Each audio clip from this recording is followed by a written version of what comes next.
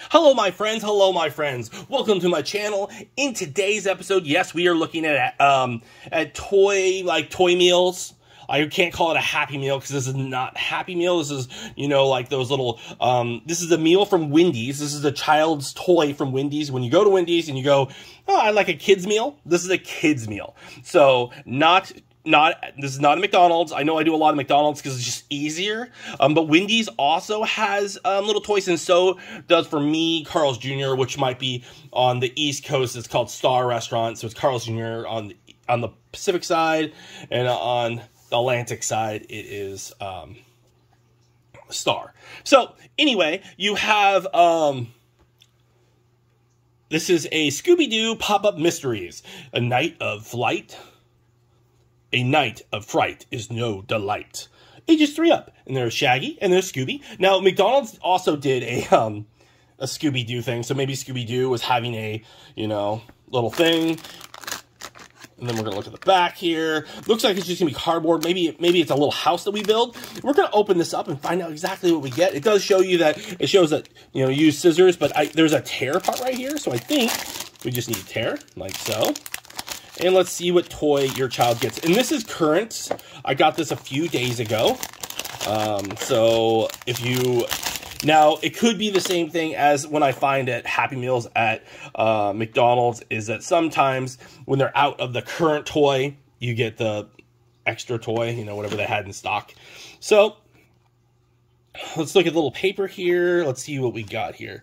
We have... Oh, it's a pop-out. All right, so what it is, let's move this out of the way.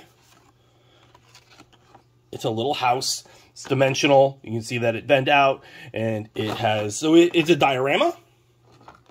And then these guys pop out, and they stick inside right here. So you can put two characters in at once. Looks like you bend and you put your ghost in the middle slot. Let's just do it. Might as well. Alright. It's all cardboard. You probably go somewhere on here. Instructions, and we look. Doesn't really show, but I do know where these guys go. There's Scooby, Shaggy. Oh, that's this part. So, you put your little ghost, this one, without dropping it, goes like so. I'm up at top. Ooh, scary. Let's put him up there. All right, there he is. And then these guys fit like so. Like so. There's the toy set. Very cheap. It's just cardboard and has 2 pieces of plastic, and the diorama part is kind of cool. You can put your little guy anywhere. I do like that it pops out, but there's nothing to really write home about, folks. It is for ages 3 and up. A kid is probably going to play with it for a second. Maybe they might use the little spinners. This one is going to get wet. It's going to get used just a little bit. The detail on the cardboard, at least, you can see that they're cartoon characters. You could probably put a different little piece afterwards. You're going to throw the stuff away when they're done with it. And they're probably going to be done with it pretty fast. It does look like a cool little diorama that you could use. Is this displayable? No.